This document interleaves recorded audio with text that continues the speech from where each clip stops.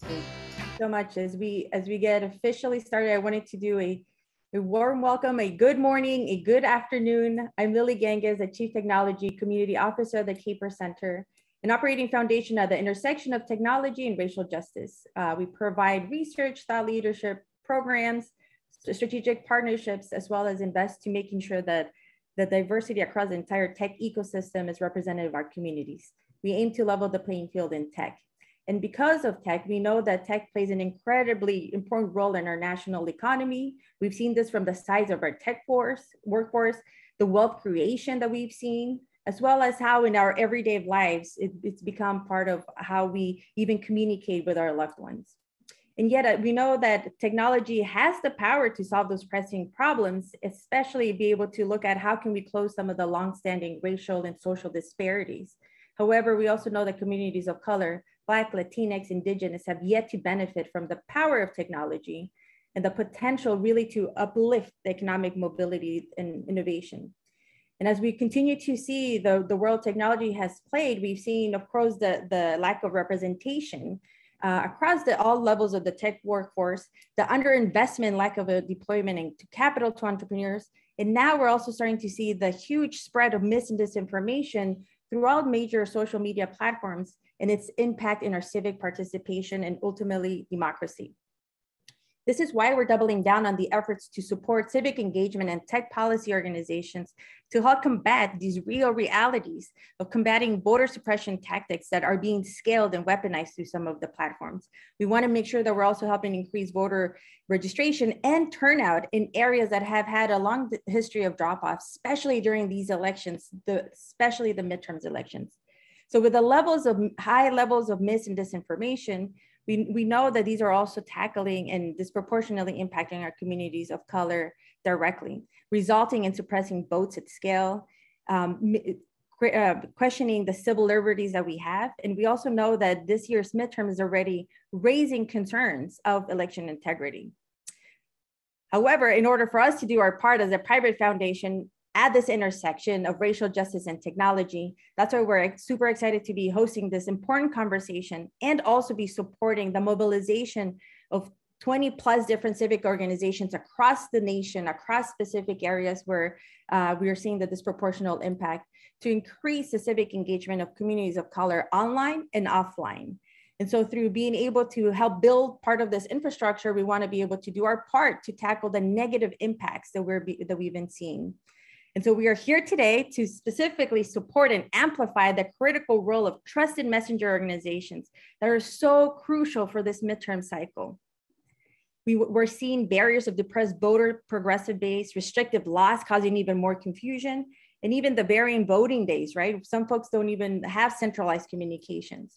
But this is why with some of our esteemed panelists that we're going to be introducing, we are so thankful, especially to the Full Circles team, a social impact focused consulting firm who has been instrumental in helping us guide our work with civic organizations across the nation since 2020. So with that said, let me introduce your moderator for today, Kenya Clanton, who is the Full Circle Senior Advisor and Lead for Political and Equity Advancement. And she's also the Director of Mississippi Southern Poverty Law Center, leading SPLC's state-based work for development, planning, and implementation of their state model. So with that said, let's all please welcome Wakena, and let's get ready for a very, very important conversation as well as call to actions. So Wakena, the stage is all yours.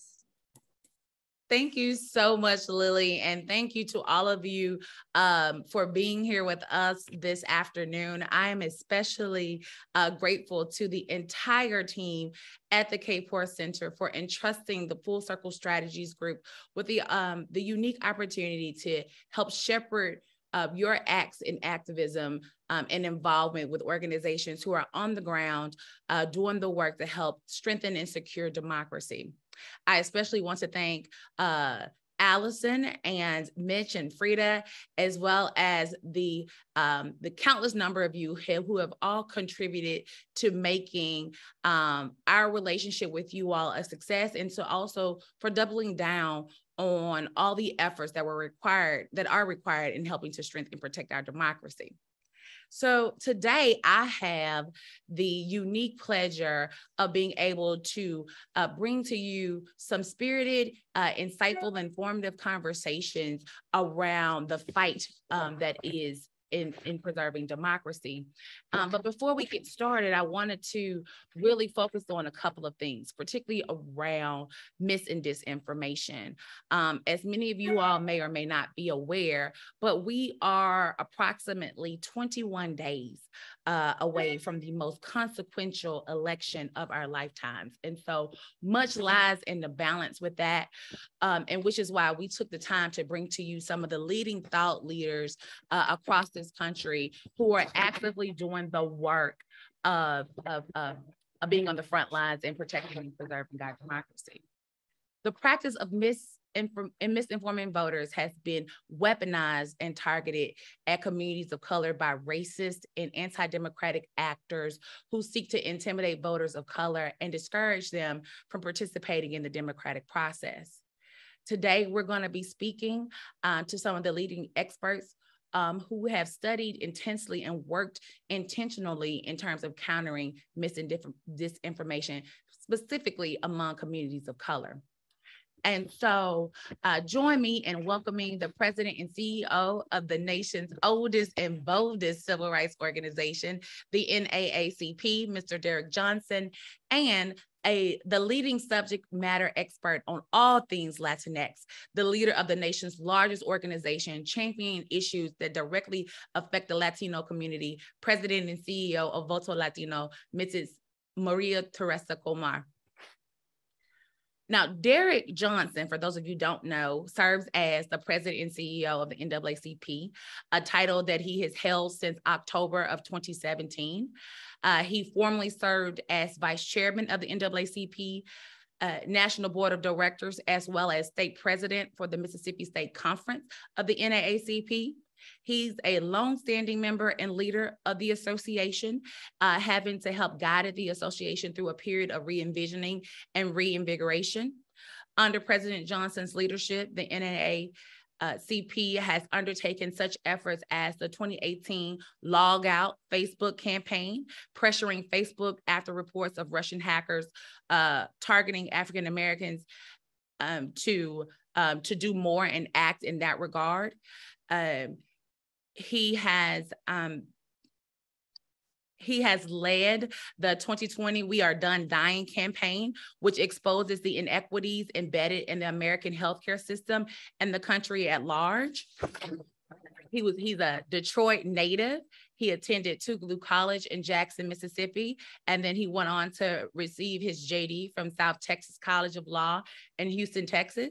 He went on to further his education and training through fellowships with the Congressional Black Caucus Foundation, as well as the George Washington University School of Political Management and the Massachusetts Institute of Technology. He's a veteran activist who has dedicated his career to defending the rights and improving the lives of Mississippians. As state president of the NAACP's Mississippi State Conference, he led critical campaigns for voting rights and equitable education. He has successfully managed 2 bond referendum campaigns in Jackson that brought over $150 million in school bonds, and school bonding and building improvements, and $65 million towards the construction of a new convention center in Jackson, respectively.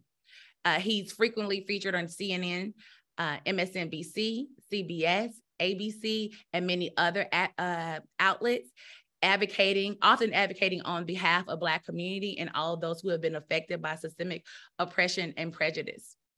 Mr. Johnson states that the height of the NAACP is yet to be seen. It is our opportunity to seize upon our collective energy to make democracy work for our future.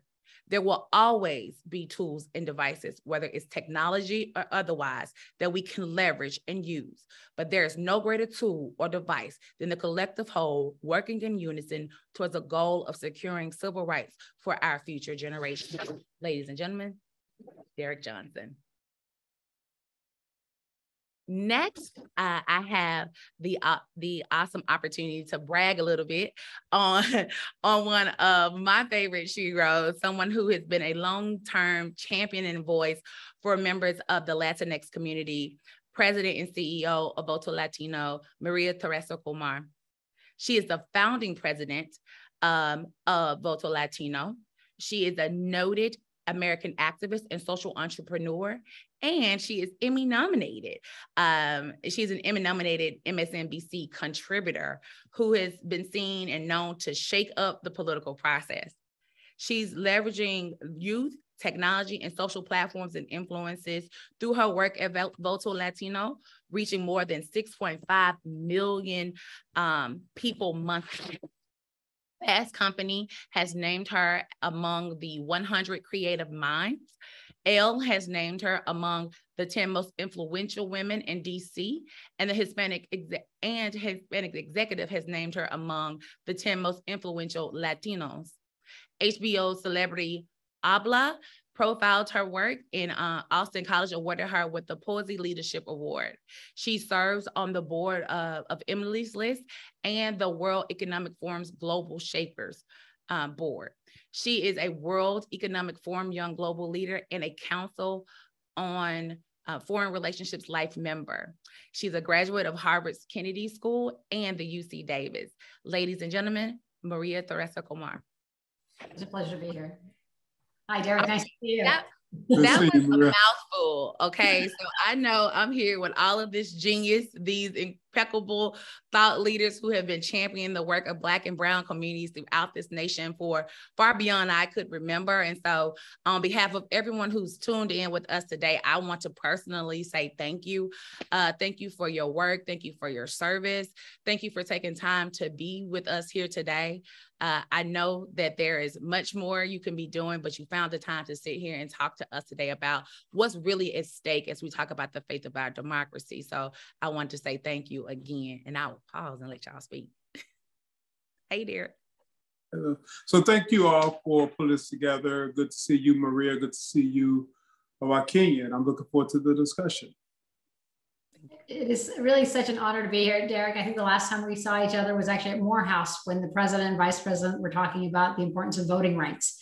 And nothing could be more important as we head into this election, because we recognize that is the intersectional power of the Black and Brown vote that has resurrected the hardest part of our democracy, and that is preventing the vote. So I'm glad to be in the trenches with you, Derrick, and nice to have this conversation. And always grateful to the Kapor Foundation. When folks say that you can't blindly submit a proposal, I did almost 18 years ago, and they actually funded us. So super grateful to them. Well, we are also grateful to you, Maria, and thank you for setting that stage, because that's why we're here today, right? You two have been leading and have the privilege of leading the two largest, I think, minority-led organizations in the country. And as we approach this upcoming election cycle, you know, I don't think that there's a doubt in anyone's mind how critical and how important our votes are in this process. With that being said, though, can you provide some context around the political landscape, specifically as it relates to your communities? The Black and Brown communities have always been I would say, the crutch that holds America up. And so now, as we approach 3 weeks away from one of the most consequential elections of our lifetime, what are we facing? Can you give us some insight around what the landscape is looking like as we near the elections? Derrick, do you want to go? You go ahead, yeah. That's not fair, Derrick. I think we're all a little, look, we are at the home stretch, but that said, early voting just started in many states. And what is going to come to fruition on election night is all the hard work of people who are piping in right now, and the work of NAACP and the work of Voto Latino and endless volunteers. I like to remind everybody that we did the hardest part in 2020 when we ousted someone that was misogynistic, claimed to be a president for all Americans, but was not.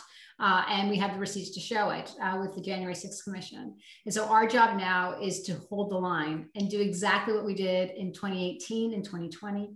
Oftentimes people say, well, you know, why does my vote matter? And now we have things to show them. We have student loan debt relief. We have insulin caps for our communities. We have raised Social Security. We have prescription Medicare, negotiations, and the list goes on. And it worked because young people and young people of color in particular, and communities of color in particular, recognized the charge ahead of us. And that was to bring back our country and redirect it to the future that we are all inclusive. And we need to make sure we do that again. At Voto Latino in 2020, we registered and turned out 650,000 people we registered. Of those, 83% went on and voted. To give you an idea how close this election is, in 2020 in Arizona, we registered and turned out 32,000. 19,000 of them were first-time voters. Biden won that state by less than 11,000 votes. We did the same thing with allies in Georgia, in Nevada, in Texas, Wisconsin, and Pennsylvania. And the only way we're going to be able to continue it is that people can say that they're tired, but there's no plan B. And part of the strategy for many people is to tire us out, to make us feel like there is no tomorrow. But if anything, they are, people are ruffled up because they actually see what we have been exercising, and that is our power to the vote. Yeah, I couldn't agree more. What we are witnessing is the fight for power. It is not about being fair. It isn't even about being just or operating with integrity. It is the struggle for power.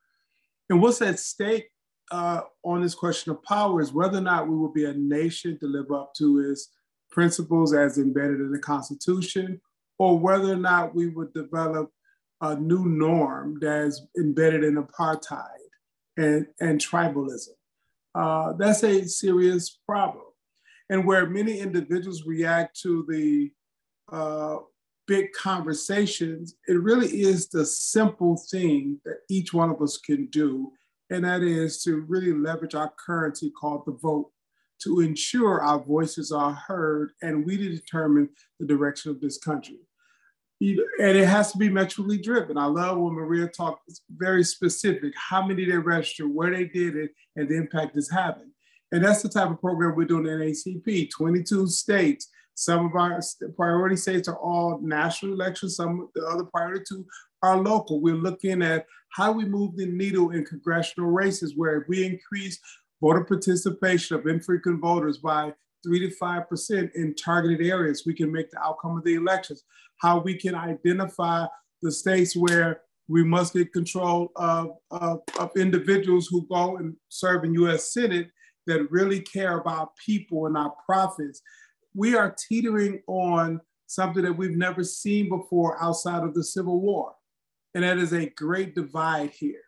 And the reason why that is taking place is because of the emergence of Black and Latino voters with Asian voters and young progressive voters, and the LGBT community really showing up in their true self, and so many other people who really care about inclusion and the principles of that all men and women are endowed with certain inalienable rights, and that equal protection of the law should be afforded to everyone, and that people are people and not corporations, and people should come before corporations, and the health of our planet, the quality of our water. You know, Wakinya, you and I, we live in Jackson, Mississippi with bad water because of people profiteering, and the quality of our air.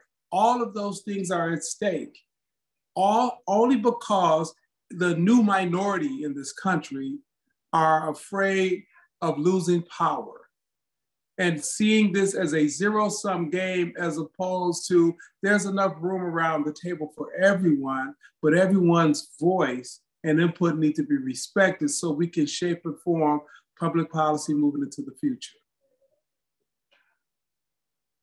That's so good. And you all share so many gems. Now, as a moderator, I like to write down little nuggets because sometimes the questions may shift a little bit. And I want to lean into something you both kind of alluded to when you mentioned the data points and just some of the issues that were a priority to people as we talk about and think about also even the power dynamic and struggle that we're really battling right now. what role are you all seeing that mis and disinformation kind of play in that China of harnessing of that power, and how it's shifting people's focus from the issues?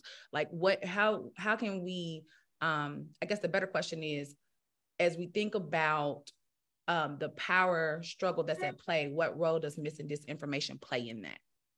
So I'll start this time, Maria. Mis and disinformation has always been a problem in our election cycles. You can go back to elections in the 1920s or the 1800s. The difference between then and now is social media platforms, which serve as super spreaders. And it can push dis and misinformation out at a speed that would take some of us, a few months or a year or two later to realize the negative impact it is having. The fact that even news have been so democratized that people can customize their news to hear exactly what they want to hear, even if it's not news, it could be all fallacy. And so what we were worried about in 2006, 7, 8, 9 with Fox News is now on steroids. And Fox News, as we know, have never been about news, it's always been about propaganda.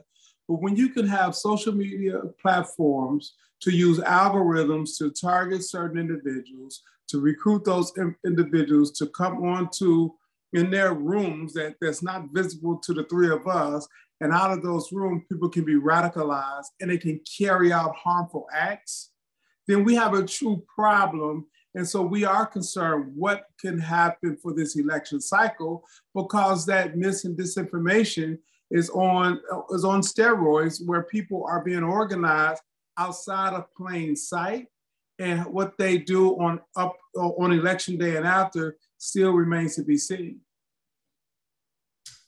And I think for, at Voto Latino, one of the things that we realized early on was that disinformation was very real. To give you an idea, in 2016, Latinos were getting served up ads on Facebook saying, "Don't stand in line, text to vote." And there was a picture of Hillary in English and Spanish. Mm-hmm. That was child's play compared to what we're seeing now, quite frankly.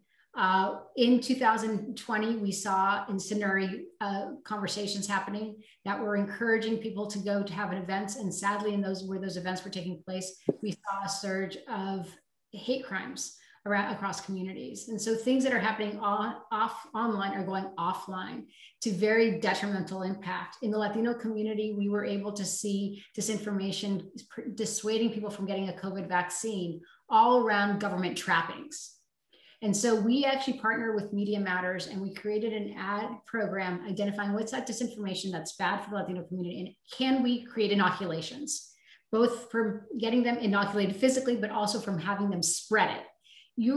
We were so pleased. We found that when people saw our inoculation ad, they were 54 times more likely to get a COVID vaccine.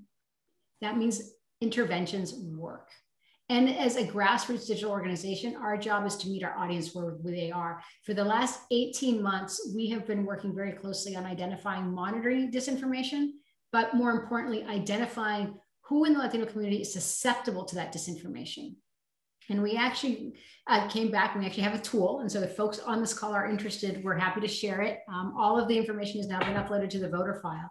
But we have provided a 1 to 5 code for someone, depending on how susceptible that they are to disinformation. 1 being you're down a rabbit hole and we can't help you, you need a different treatment. 5, you're too smart, you don't need me at all, right? And then you have what we call the squishy middle and conspiracy curious, number 2 and 3. And we've assigned it to every single voter on the voting roll. Every single voter in the Latino community who has a surname that is identified as Latino, we can actually tag them and give you a number. And to give you an idea of how the efficacy and the importance of it is that we took a district in Arizona, Greg Staten right now, he was leading by 1 when we were running the polls. And we were able to identify 6,000 Latino households that identified as conspiracy curious. And we ran ads and message testing so that if someone were to door knock on them, they knew exactly what messages to test that would basically neutralize and have them open to conversation.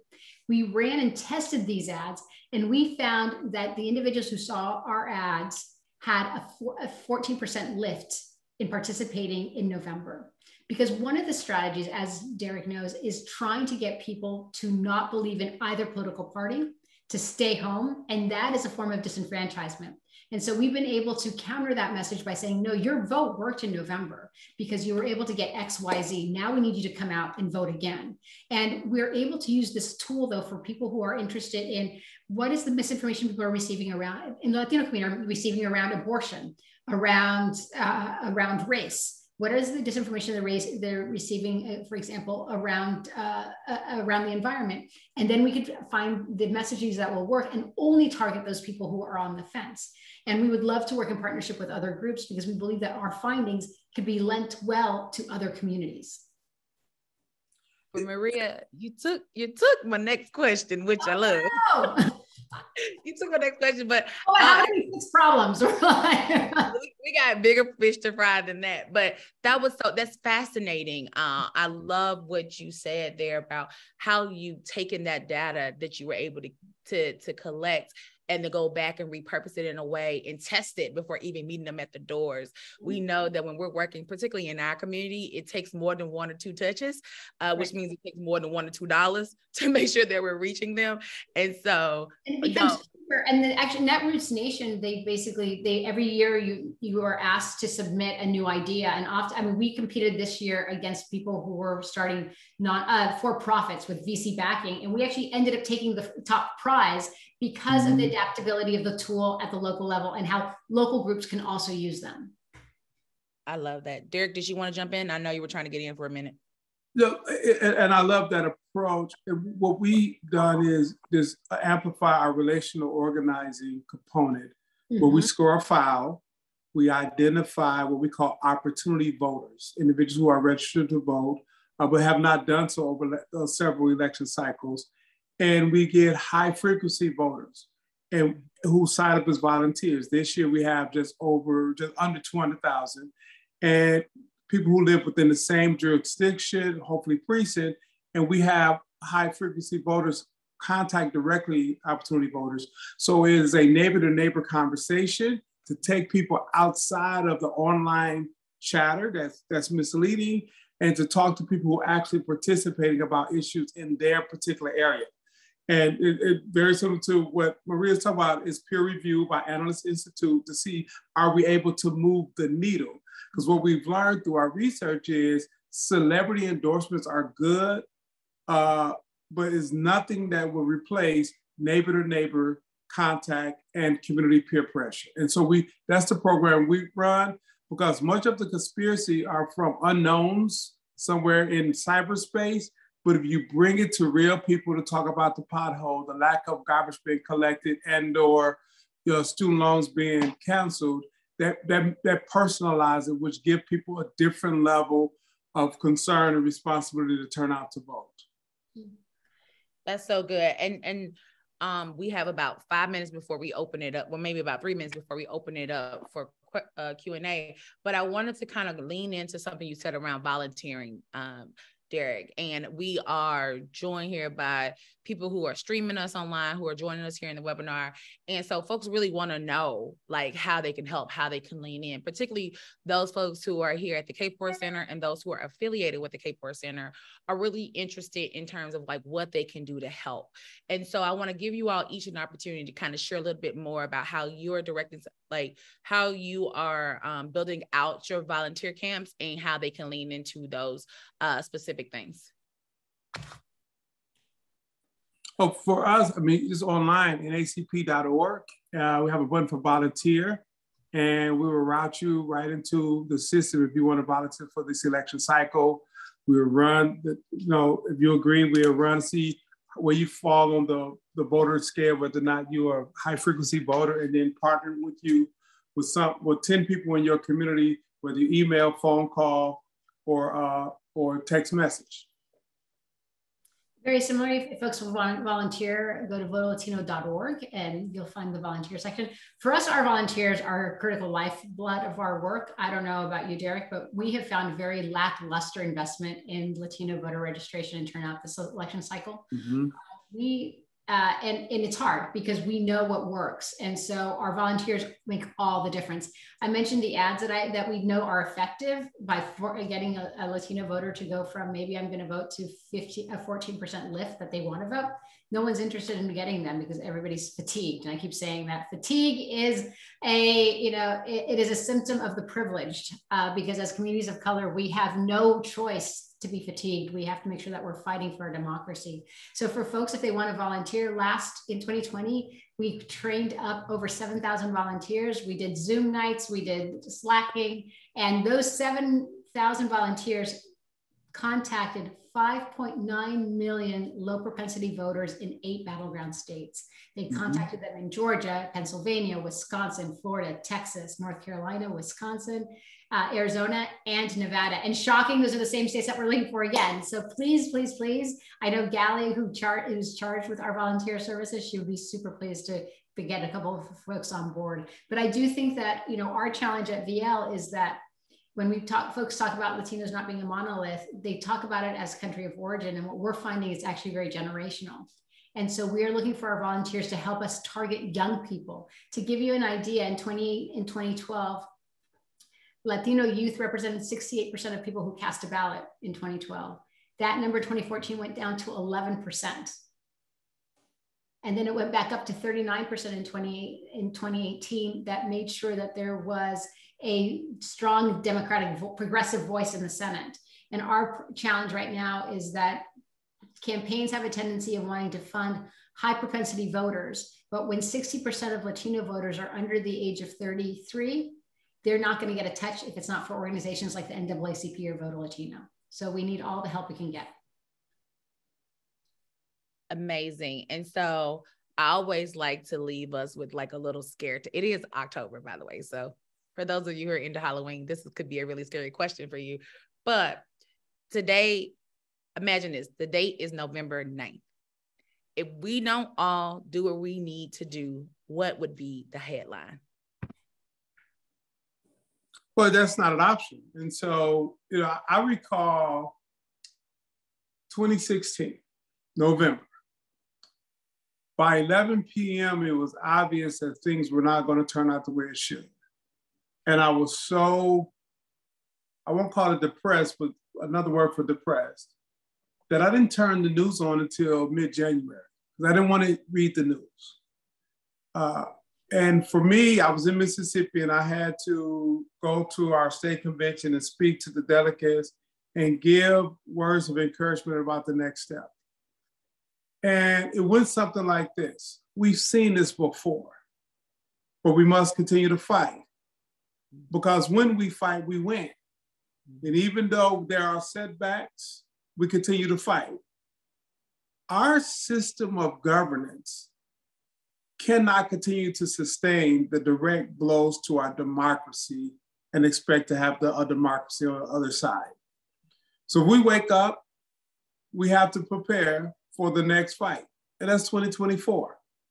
While at the exact same time, begin to give more people outside of our respective communities to understand that our democracy cannot continue to take these blows.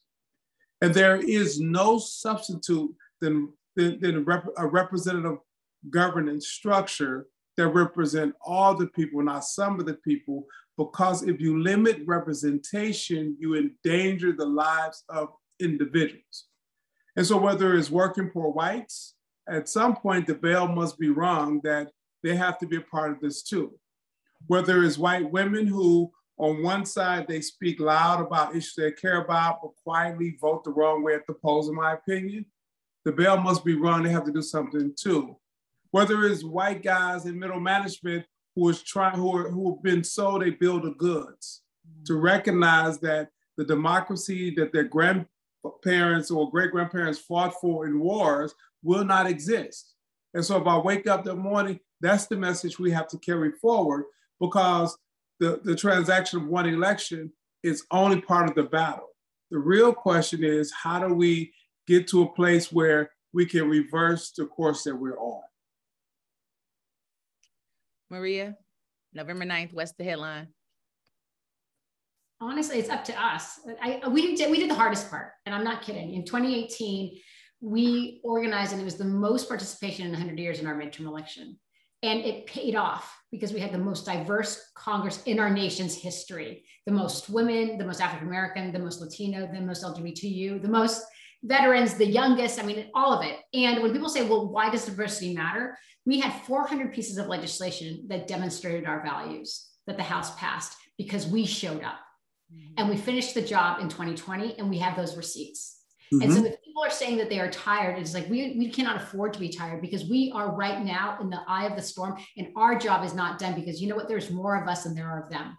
Since 2020, we have 6 more million young Latino, 6 more million young people of color. 2/3 of them are African-American and Latino that are eligible to vote in this election cycle. We need to invite them into the conversation because right now, the people voting, we're ancestring for our future. And if we lose, we are ancestring for a future that is not inclusive of the people on this call and the children right now who are in kindergarten. And that is on us. And so I appreciate people saying that they're fatigued, but this is not where we are to be fatigued. We are in battle. And if Derrick couldn't illustrate it more, we are in the battle for the soul of our country, for our democracy, not just in America, but we are the beacon of hope for everybody else. Imagine what would happen if we do not hold on to this democracy for other ethnic minorities around the world. They look to us. Are we perfect? Absolutely not. Are we still part of that trajectory of trying to be more inclusive? Yes. It's because we are at the table. And the moment we decide to sit it out, that is part of their strategy because you better believe they will show up. So our job is to be with loving grace, inclusive moving forward, but making sure that we are casting that out and that we're casting it early so that there is no doubt that we're participating. And what gives me hope is that as of last week, we have already surpassed 2 million early votes. That's a surge. Georgia is meeting voter registration participation at the booth. I believe they opened up yesterday at the same levels that they saw in 2020. That's what we need to have a conversation around. We don't need to read the headlines. We just need to put our head down and do the work because that's how we do it. We know how to do this. And, to that point, speak from a surplus mindset, not a deficit mindset. Right. It isn't a question of fatigue because I really don't hear voters say that. I hear commentators say that. I hear, in these conversations. It drives me nuts. Right. We're honest. But when I go to Kroger, when I go to wherever, people ask, about what's taking place, what could they do? Or they are responding to say, this is awful, we got to do something better. That's what I'm hearing. The sense of urgency is what we should put forward, not the sense of despair. That's right. I love that. I love all of this. I have so many notes from this. I particularly love ancestring for our future. That is the best way that I've ever heard that put, but also the surplus mindset, Derrick. You're absolutely right. We have to speak hope into our futures, into our present. So I do appreciate you both for indulging us in this conversation. We do have one question, and I'm going to take time for it. We have 3 minutes on the clock. So I want to make sure that we get this question in because I believe it's super important because we often focus a lot on federal elections, right? And we put all of our eggs in the basket of DC, but we forget about the hen house down here in the States. And so I want to propose this question to the group. It says, what recommendations can you offer to get voters engaged in local, regional issues at the city council, mayoral, and school board levels, including statewide propositions, regional bond and sales tax measures, etc.? Well, just make it relevant. Just recently we were really active in Shelby County, Tennessee district attorney's race. That was a race that whoever win, they serve a term of office for 8 years. Shelby County over-indexed in mass incarceration compared to the rest of the state. It is also the county that holds the city of Memphis. The DA that was the incumbent refused to accept DA evidence, among other things. She was a huge Trumper. And when we looked at the data, we realized that not only was it a winnable race, it only took people to understand the authority and the power of the district attorney because they have full discretion on who gets charged, who's not charged, what crimes people are charged for. And they had a lot of discretion on exonerating individuals who were falsely convicted. And they had a DA that was harmful to the community. And as a result of that and organizing in that community, not only did we win the district attorney race in Shelby County in August, but we also got elected a juvenile justice court judge that was overly incarcerating young people because of the increased turnout. Once people understood the power of a district attorney, once people understand the power of a county sheriff, the power of a mayor, the power of you name the local office, you get increased turnout. And in most states, unfortunately, if you look at the, not unfortunately, if you look at the turnout when you have a presidential election or a governor election, the county sheriff many times outperform the top of the ticket because people understand the power of law enforcement. So it's incumbent upon us to help people really understand the power of the elected official or the elected office that's being on the ballot that particular year and how it impacts their lives in the future for their children. That's beautiful. That's wonderful. The only thing I would add is that consider running for office yourself. Yeah. We need a bench. And one thing that I have learned is that no one knows what their community needs than the people on the ground, the people that are on the opposite side facing unjust laws and policies. And so I would encourage you to consider running for office. We need more of you. There's a great organization called Run for Something. They will teach you the nuts and bolts. And I love to see fresh faces because that's what scares them, is the way you change policy is being at the table. Well, listen, I have enjoyed being at the table with you two today. This is civil rights genius at its height. And so I really, really enjoyed these nuggets that you shared. For folks who may have missed it, let me recap it for you. If you want to do the job of getting people involved at the local levels, you must make it relevant for them. You have to understand the power of the positions, know the facts. And if all else is not available to you, consider running for yourself. Thank you so much, Maria Teresa. Thank you so much, Derrick Johnson, for joining us today. This was an amazing panel, and we thank you again deeply for your work out within our community. So 21 days to go. Let's get it done. Thank you all. Such a treat. Thank you. Be well. Thank you. All right. All right. So I hope you all have enjoyed this first panel. I know I did. I think I have way too much paper over here from all of the notes that I was able to take in this conversation. Next up is another panel of dynamic movement leaders, I should say. I have the good fortune of knowing all three of them, many who I have had the pleasure of growing under their tutelage and growing in their friendship. And so I will take this opportunity to introduce to you Reverend Barbara Williams Skinner, who is the CEO and founder of the Skinner's Institute. Ms. DeJuana Thompson, who is the founder of Voto and co-founder and principal at Think Rubrics LLC, and Mr. Damon Hewitt, who is the president and executive director of the Lawyers Committee for Civil Rights Under the Law. Hey, family. Hello. Hello. How are y'all doing today? Hello. Great.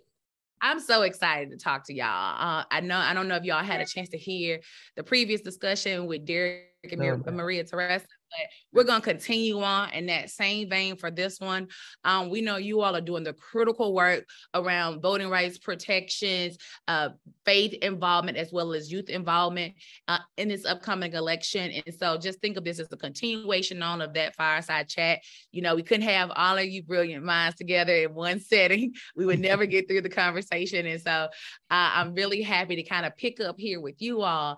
And so since we were speaking about misinformation, I want to kind of continue a little bit in that vein. And Damien, I'm actually going to ask you this first question to kind of help prompt us a little bit in the conversation. And then we'll talk a little bit more in depthly around the faith and the youth vote involvement in this upcoming election, if that's okay with y'all. Okay, it don't matter. I'm moderating anyway, so I'm just kidding. I love y'all. So as we all know, there seems to be just like this never-ending slot of, again, crises that arise in our country. We are approaching an election cycle that is also being met by pandemics on top of epidemics, and the need for more concise participation from members of our civil rights and social justice community is paramount. And so as we continue on and think about the work we have to do, as we look at the landscape, understand that there are so many mixed messages that are infiltrating the space. Damon, specifically for you, what is the work that you all are doing over at the Lawyers Committee, specifically as it relates to one, providing some protections around mis and disinformation, but also ensuring that we are strengthening the legal infrastructure that is necessary to sustain us as we approach these upcoming elections? Sure. Well, thank you, Joaquin, for your leadership and your energy and your vision, and for being moderate in your moderation. I appreciate it. So look, I think as Derrick and Maria Teresa said, there is so much energy in our communities that people take for granted. They tried to tell us for 100 years that we were anti-intellectual, right? When we know that it was laws on the books in most southern states that made it illegal for Black people to learn how to read and write, right? So there's been misinformation and disinformation for a long time. And so the number one most important thing we can do, and that we're doing at the Lawyers Committee with our partners around the country, many of whom have been part of this amazing program, is to get out the truth. Get the truth out. We need prophylactic information, not just after the fact, but ahead of time, to give people accurate information about not just who's running for what and what their positions are. There are people who do that, but about what your rights are, what your rights continue to be, even in this ever-changing landscape where we know that we have this combination of voter suppression laws that are designed to make it harder for people to vote. That includes drop boxes, absentee, vote by mail, in-person requirements, these tricky signature matches where in Texas, 1 in 8 absentee ballots or mail ballots were invalidated in the primary election because of this little tricky thing. And then in Florida, people being charged and prosecuted after being entrapped and told that they could regain their right to vote, right? So we see all these things happening. So we have to get the message and the truth out prophylactically. We do that with our partners around the country. We don't have bodies on the ground at Lawyers Committee, but we got a lot of friends in every community. Through the National Election Protection Coalition, almost 300 organizations covering about 36 different states where our communities, where our people are primarily, getting that word out, covering things on the ground, and responding when people call the hotline. I'll give you just one quick example. I won't take up too much time. In the 2020 cycle, we got a tip to the hotline about robocalls going out to Black voters saying that if you vote by mail, then your information will be used to track you down to execute outstanding warrants. It will be used to collect outstanding debts by your creditors, and it will be used to force mandatory vaccines by the CBC. Essentially, think twice before you vote by mail.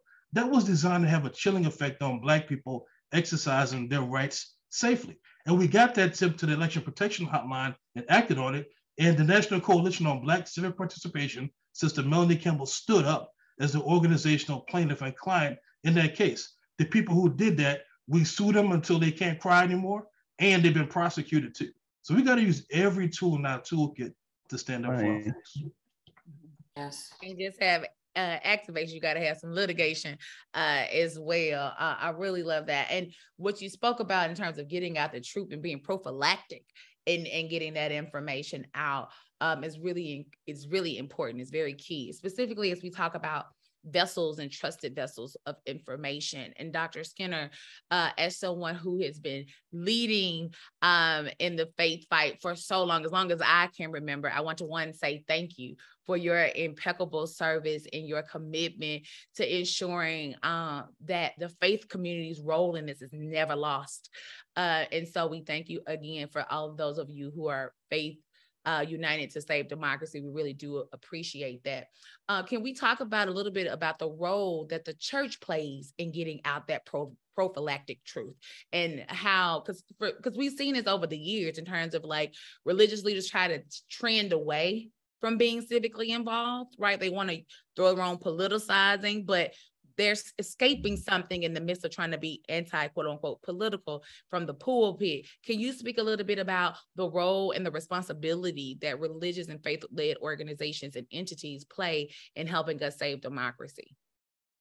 Yes, absolutely. And thank you for having me. And we love that question because the context of it really is where we are right now. We are in a crossroads or crosshairs between white minority rulership and a multiracial democracy. That's what we're fighting for. That's what the battle is right now. And it was the 2000 census, and I know the others understand this, it was a 2000 census announcement that by 2045, there will be no majority race. That has unleashed a torrent, which the Lawyers Committee and LDF and others are fighting, from Shelby to Charlottesville to, Mother Emanuel to right on up to George Floyd and beyond. Okay, we can't even list all of the activities, the racist activities and the hatred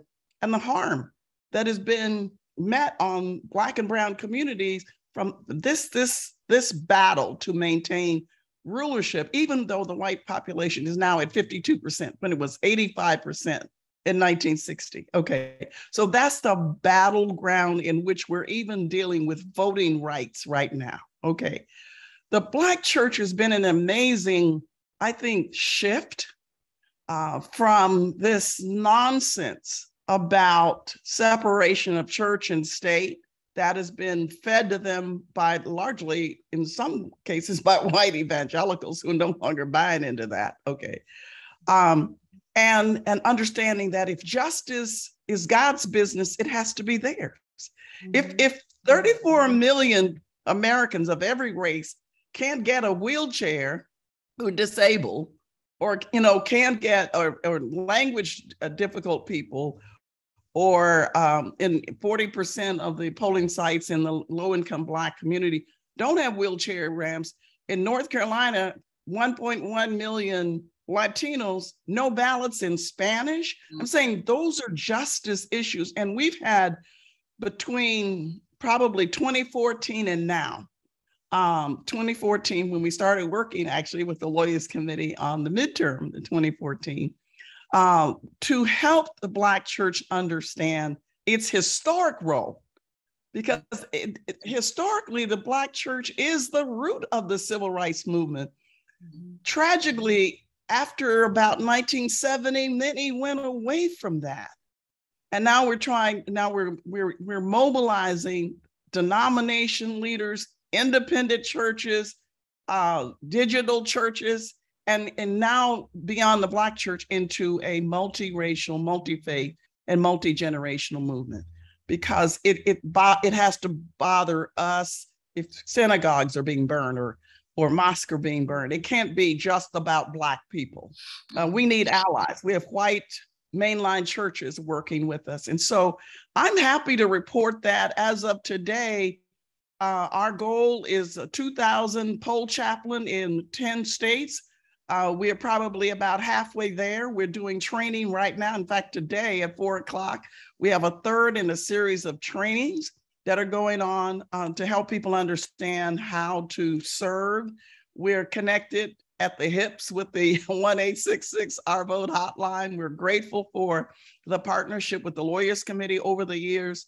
But I think the biggest issue for us is, frankly, getting still a small segment of our population to understand that it's not political when you can't give food and water in Georgia and other states. That's a Good Samaritan act. It's not political if someone is blind and you don't have a Braille reader there. Okay, so I think that we're not there yet, but I'm excited that in every one of our states, we're mobilizing poll chaplain of every race and background, and people understand it's all our fights. We're either going to have a white minority rulership after this election and toward 2024, or we're going to move closer to a multiracial democracy. That's the battle that the church wants to be and continues to be at the forefront of. And I'm excited about the younger church leaders, the young senior pastors and our millennial pastors who are getting involved in this battle. We just had a gospel fest in Tallahassee last week. We're having In Florida, we're having another set of prayer breakfasts and prayer brunches. So we're doing it digitally. We're doing it every way we can. We need every soldier in this battle. And I'm thrilled to see that people are coming out, and they're coming out strong. They believe this is their country too, and they're standing up to fight for it. Thank you so much, Dr. Skinner. I'm always just so enthralled. Every time you speak, I feel newly motivated and excited about just the work you're doing, but also the call that is placed upon all of us through the process. So we definitely appreciate you for that. Now, DeJuana. Yes, ma'am. Wanda Twin. There are reports that we have more than 8 million newly eligible youth voters this election cycle. And I know that Woke Vote has been doing impeccable work around training folks on the ground to lean into these elections, to go into college campuses and really be intentional about their outreach to youth. But in that same vein, we hear all of the misinformation that's going to be a theme of the day that is spread around the youth vote and the youth apathy around the voting process. Can you speak to some of what you've heard and experienced on the ground, and what shifts do you see on the horizon? Yeah, first of all, I'm just honored to be here with both Dr. Barbara Skinner, William Skinner, and Damon, and yourself as well.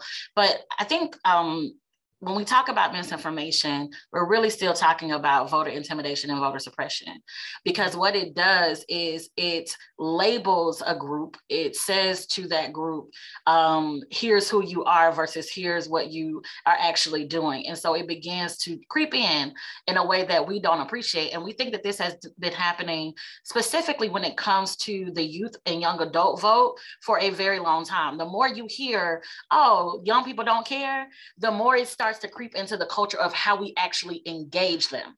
And so what I like to challenge is that youth and young adults have had, if you look at the numbers of turnout in the last 3 elections, the highest increase in voter turnout has been between the ages of 18 and 30.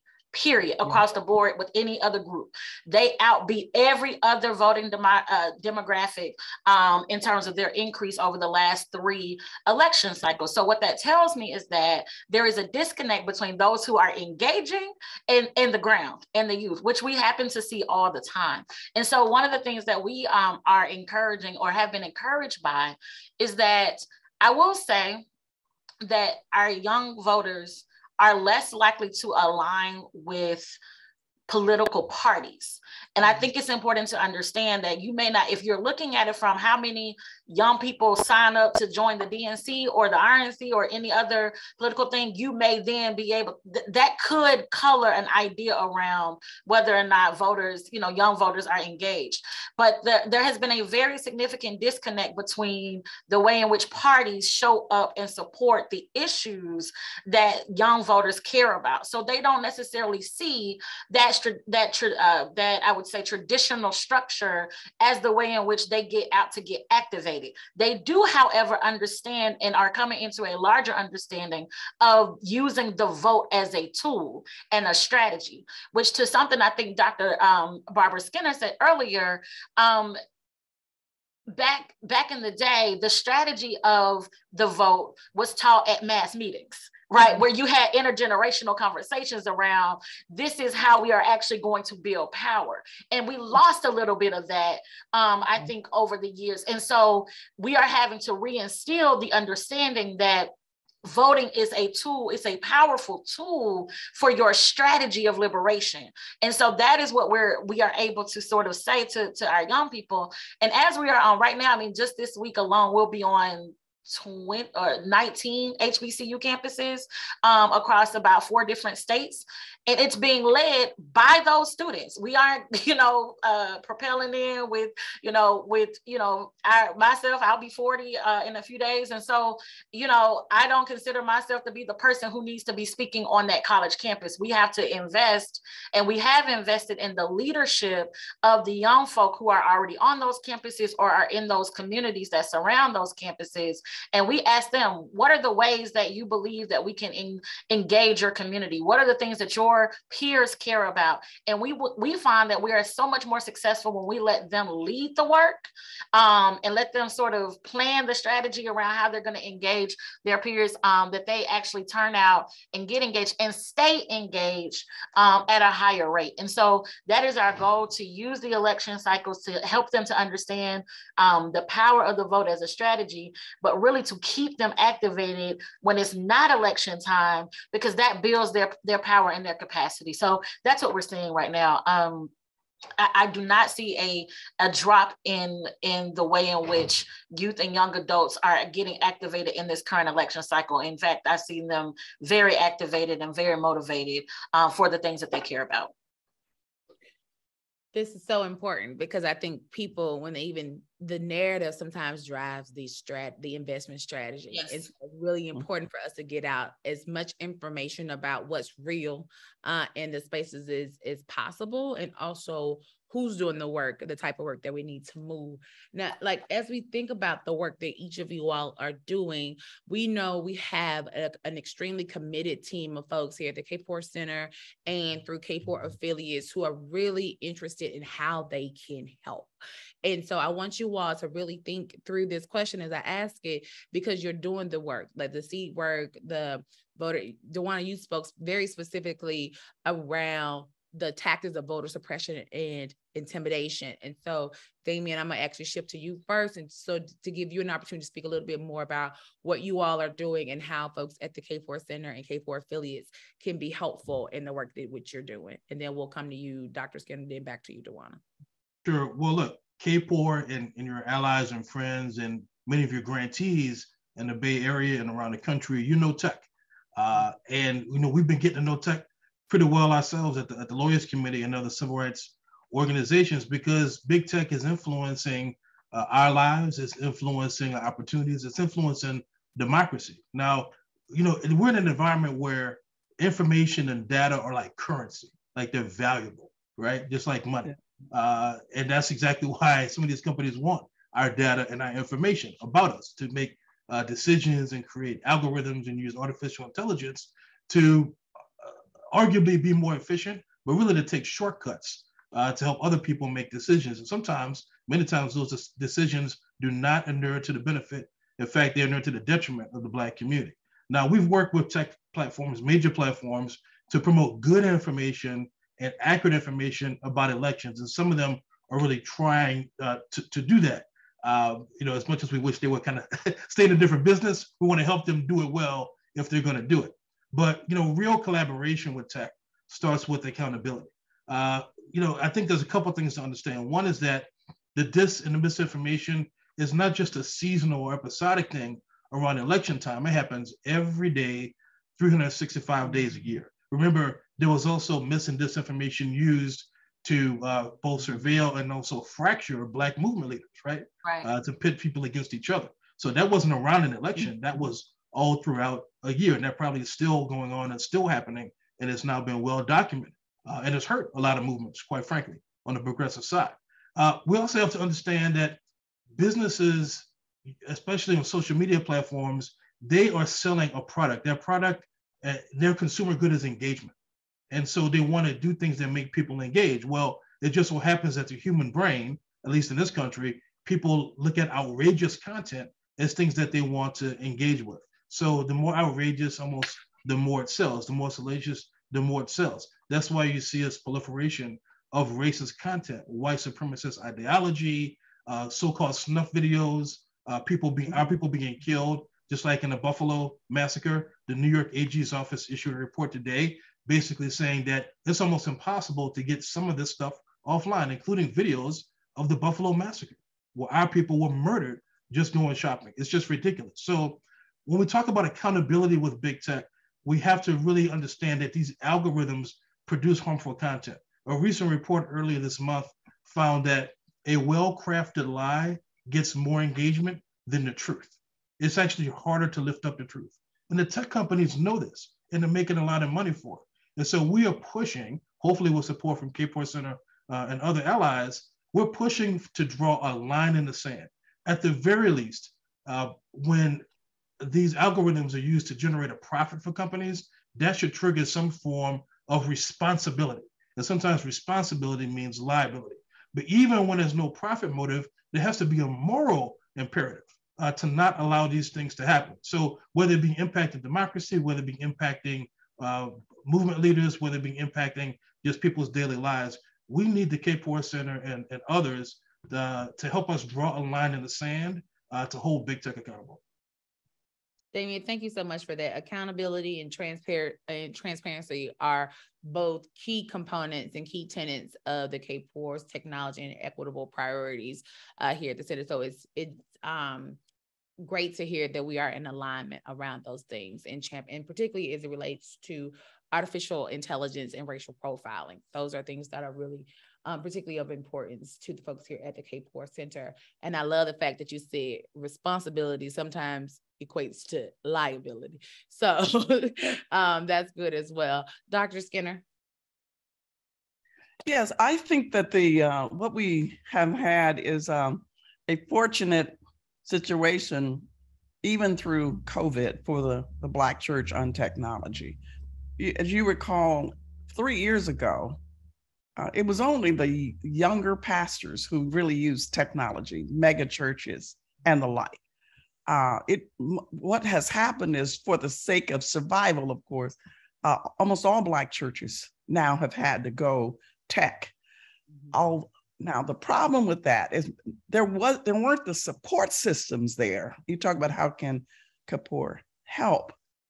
A lot of the help we're getting during this election season needs to happen after this season to get people ready for the next season. See, we got a lot of help in the 3 months before. We get maybe resources before or whatever. This kind of conversation about the digital divide, particularly rural churches, that is where the vote is going to be the hardest to get. In Savannah and Augusta and places like that, in rural Mississippi and the like. So I think Kapor could help by hosting webinars and the like after the election, but way before the 2024 election, where people understand what is available. I think that's the biggest issue. I can't agree more with what was just said by Damon Hewitt about holding big tech accountable and the algorithms and all that really hurt our people. But there are some helpful things. For example, we're working now with Verizon and Microsoft to get the kind of broadband expansion for rural churches. I mean, that's a very specific way that that technology can be harmful, but it can be helpful. I'd like to focus on how you can help going forward. You're a leader in that. This is your space that you occupy. We're going to have, all the issues of our world are not going to be settled in 21 days. So we're going to need to come back together, debrief, and look at where we are, where there's some online issues with the voting machinery and others that technology could have helped. Could we have done better with Braille or with language issues and the like? Could we perhaps get more people, on the an app on their smartphone to help with voting and the like, particularly as our sister talked about so beautifully, the younger voters we have an app now for Skinner Leadership Institute because we're trying to introduce our churches to utilizing the app where they can get in group text by state and text each other and have some early warning and alert systems if something goes wrong. For example, we don't know about the threats of violence, whether they're real or not. Lawyers Committee doesn't know. We don't know. But what we do know is that the more we can put people in touch with technology where we have an instant way to communicate with one another in real time, that is going to beat down some of the fear that people have about even getting out. So I want to say that we got to make technology our friend, but we got to understand it's not evenly divided. Everybody with a cell phone, everybody with a computer doesn't know how to use it. So it's not just older, younger, it's our whole community has got to get tech savvy and for us to be at the level that we need to be going forward after this election. Thank you, Dr. Skinner. And just for folks, in case you missed it, help is needed just as much after the election as it is leading into the election. That's key. DeJuana, on to you. Yeah, I think a couple of things as I was thinking, because my colleagues here have said some incredible things. I think we have to first remember that tech has to be aligned, at least if you are really trying to do equitable tech, it has to be aligned with the individuals that it seeks to serve, correct? And so if you are building a system or a piece of technology and you have not included what I consider peer thought leaders into the process of how you build that thing.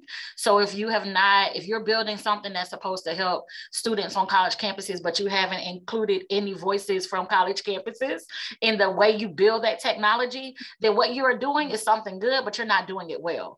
And so we keep trying to encourage tech companies to, as they are advancing in their tech strategy, as they're thinking about, what it means to have, tech equity, it starts with how you build it from the beginning. What is your theory of change or analysis of how you're going to, or who's going to use this from the beginning? Because many times the reason why it's not working, as Dr. Skinner talked about earlier, is because it's not considering the audience for which it's going to be utilized, right? And so we need the front end to be considered, as well as making sure that once the tech is created, that there are tools and templates in place to help people understand how to use it. The second thing I would say that I was thinking here is that the way in which we use, so if many of you probably know, I'm an organizer by heart. I'm on the ground all the time. And so even when the technology that we use to knock on doors now, to make phone calls, all of those things, depending on where you are and your ability to access internet and all those things, it very much cripples the way in which engagement happens on the ground. And so we have, I still go back to, if we can't get internet in a rural place, they print out walk sheets. It just is what it is, right? So we can't necessarily, I think I've always told them, like, don't abandon all of the traditional systems because there's technology. But how can Kapor help with that is making sure that what the data that's going into the systems, that we have ways to make sure it's accurate. Because even if we are printing a list or we're keeping the list on our phone, if it's not accurate data, then we are out there engaging in ways that are not helpful and are not going to reap the benefit of the actual interaction. And so I want to be sure that the way in which the data is being used, I think my brother Damon talked about this earlier. For me, a lot of times I spoke at a conference called Data for Black Lives. And one of the conversations was around the fact that the way in which data is resourced and the way in which it is processed has it shows up with the bias on the front end. Well, tech, in my opinion, does the same thing. And so we have to be sure that we don't have, unconscious biases as a way that in the way we're building the tech, and the way that we are putting in the data, the way we are utilizing the data to make sure that we are not missing people.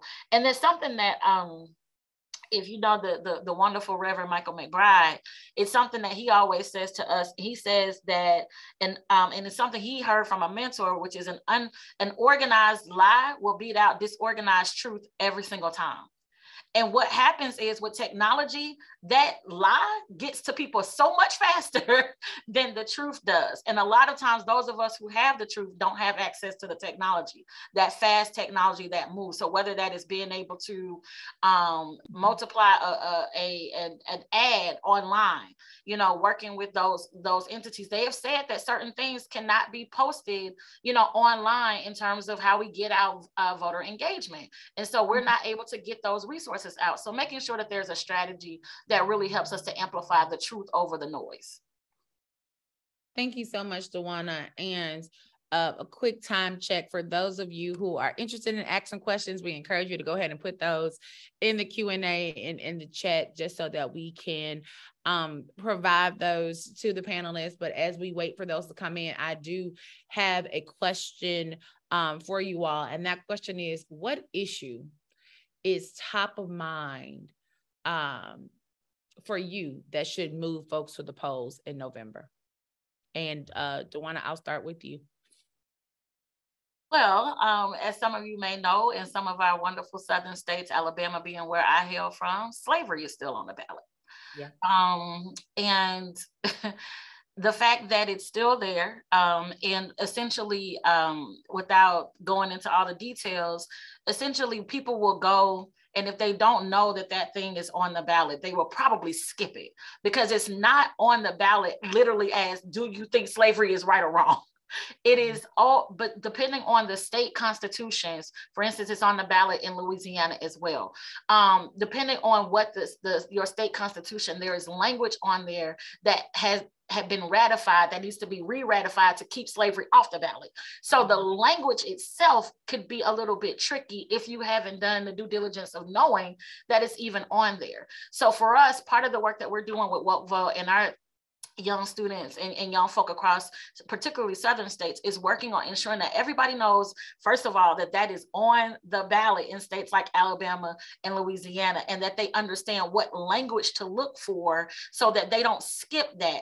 And part of that is just teaching people, again, how to vote the whole ballot and making sure that you're not just voting for one thing, that you understand that every single thing on there actually impacts your life. So ensuring that they don't skip any questions, but the reason why they're not skipping it, and hoping that we're ensuring that the reason why they wouldn't skip it is because they don't understand it. So making sure that we have the resources and the tools out there. But that slavery clause that's on the ballot in several of our southern states, that is the most that is the thing that is driving our work right now, and that has motivated a lot of the young people that we're working with. Damien? Sure, I think it's so smart what Sister DeJuana is doing is to break issues down of local, national, international significance. And I also want to add to that, trying to get us to be what they call chronic voters, or I'll call it chronic pains in the butt of the people who don't want us to vote. Because what I would say is on the ballot is you are on the ballot. We are on the ballot. Because there are people who in many states around the country, Alabama included, did everything they could to make it as hard as possible for you to vote. And they're sitting back, ready to light their cigars and smoke one while we're out there floundering. That's what they want to see. And so we're on the ballot, right? This is not even about, it's about what you're voting for, not against, for sure, right? But as addition to voting for the issues, let's vote for ourselves. Let's make sure that we have a plan, that we make a plan, whether we're connecting with Lawyers and Collars and African American Clergy Network, whether we're connecting with election protection and the 866 Our Vote hotline, whether you're connecting with a political party, right? That's okay too, right? If you're connecting and you're getting your information, legal women voters, whomever, mobilize, energize, make that plan and cast your ballot. And you will be more than your ancestors' wildest dreams. You'll be defying the devil in real time. Damien, repeat that voter protection hotline again for folks in case they need to save it in their phones. Sure, 866 Our Vote, OURVOTE, Our Vote. Remember, you are on the ballot. Dr. Skinner? Yeah, let me build on both of their amazing comments. One, I say your life is on the ballot. Your ability, your right to be in America is on the ballot. And we're saying that over and over without any fear of contradiction, because that is truth. People are understanding that when your vote is so serious that people are stealing it, something that your citizenship is at stake, your citizenship as an American.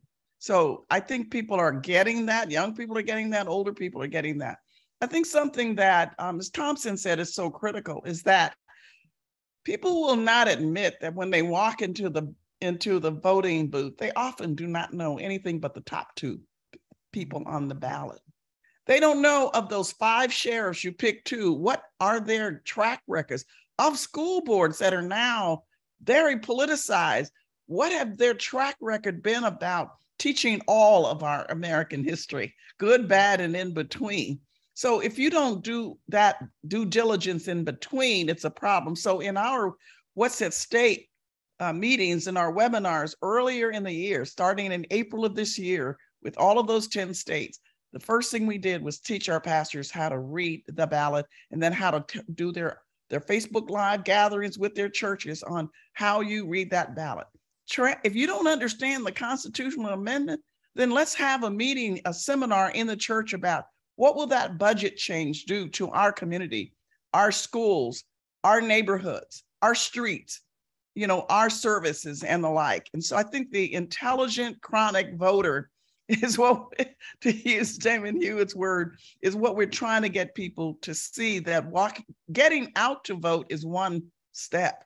Knowing what's on the ballot is really makes you a serious, I think you're a serious advantage to the community. What we don't need is a lot of blank spaces, because not voting is a vote against your own interest. Dr. Skinner, DeJuana Thompson, Damon Hewitt, thank you all so much for just being who you are, which are these incredible civil rights, social justice warriors who keep our issues front and center, who keep our communities informed and engaged and activated and protected. We greatly appreciate you for that. I want to just close us out on a couple of nuggets that were shared in this panel. Tech must align with individuals it's been intended to serve. Accountability plus responsibility sometimes looks like liability. Help is needed after the election just as much as it is leading into the elections. And most importantly, when you vote, remember that you are on the ballot. You must be an intelligent, chronic, and serious voter when it comes to the issues that are at hand. Thank you all so much for joining us today. I am going to turn it back over to our esteemed Ms. Lily, who is going to close us out, but I would be remiss if I do not thank the incredible team at the Kapor Center and all the Kapor affiliates, as well as the team at Full Circle Strategies. Lily, back over to you. Thank you so much. Thank you so much for all the panelists. I'm still processing everything, and I'm so glad we recorded so that we were able to also share far and wide with the community who maybe wasn't able to join us today, because what we just learned today, reminded and feeling empowered, is what we need to take with us as we close the day. So just some parts that stuck to me was like coming from a surplus mindset, and then being able to also run for office yourself, making sure that we're making our work relevant and understanding the facts and knowing the positions. And on that note, I want to give a shout out to my colleagues, Patrick Armstrong, who's on the line, Associate Director of Policy at the Kapor Center, and our CEO, Dr. Scott, as we drive this work forward before, during, and after the elections, as it's been noted. And so we want to take this energy of empowerment and determination to see what's on the ballot, but also look at the policy change, right? As was shared earlier, the local to the state to the federal level. So on that end, we want to close with a call to action to you all to be able to participate in our National Racial Equity in Tech Policy Accelerator with our partners at day one. We're actually extending the application deadline to November 4th. So if there was issues that you are passionate about, come and learn more. I'll drop the link so you can all participate. Share with your community, because this is about being able to take the energy that we have in converting them into actions that can really impact millions in our community. So with that said, we'll end there. And I just want to say thank you to everyone. Special thank you again to all the team behind the scenes that made this happen, and to each of you that are stayed also through the duration, and for the folks who continue to do this work on the ground day by day and day in. So I just want to say thank you.